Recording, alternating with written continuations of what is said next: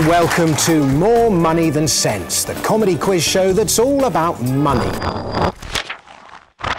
Whether it's the price of illegal sperm or life insurance for suicide bombers.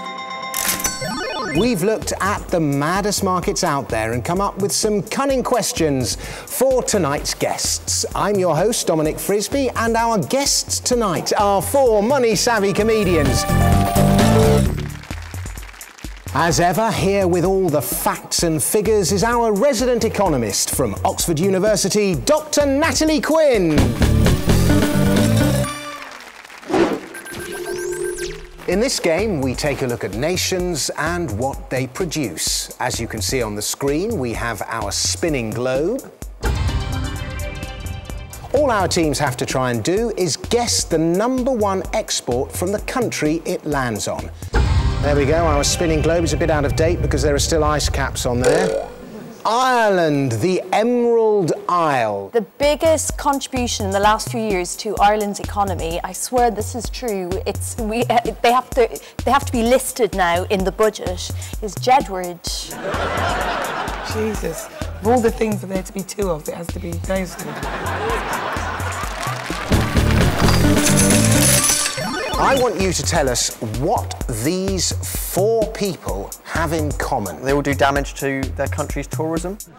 Is this David Cameron's dream dinner party? In the movie Captain Phillips, the actor Barkhad Abdi won a BAFTA for playing a Somali pirate. What we want to know is, would he have earned more annually as a real pirate? There he is, there is Barkhad Abdi. No, they don't earn as much as they used to, do they? What, Somali pirates? Yeah. Yeah, it's downhill, lots isn't of it? insurance. It's been and shocking. The recession, Yeah. isn't it? Sort of. Does that include all the money that Somali pirates make selling DVDs and stuff like that?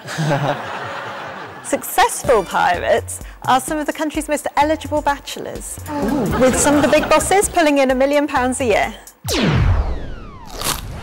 All of the following items are on the black market, but only one of them will get you up to 10 years in prison and a $500,000 fine for smuggling it into Canada.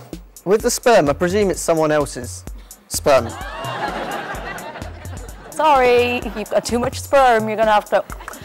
And in Canada today, more than 90% of the semen used for IVF is from either back alley sperm deals or profit-based sperm banks in the US. Did you say back alley sperm deals? Afraid so. She stunned me into silence. Let's just pause so they can cut that. With advice like that, who needs a financial advisor? I've been your host, Dominic Frisby, and this has been More Money Than Sense. Good night.